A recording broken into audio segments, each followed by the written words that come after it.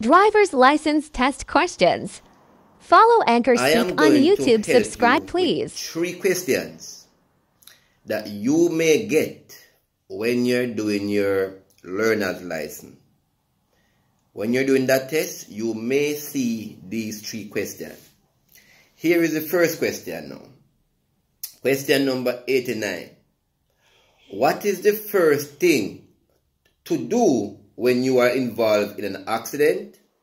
Answer: stop your vehicle.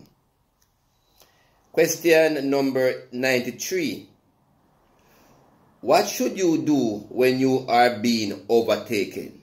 You are driving and you are being overtaken. What should you do? Answer: maintain your speed. Question number 95. What is the minimum distance you should park from a fire hydrant? Answer: 9 meters or 30 feet. Those are 3 questions that may appear on your test. Look out for them.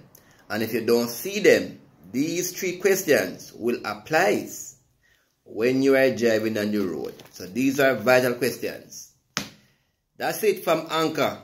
Look out for more questions throughout this week.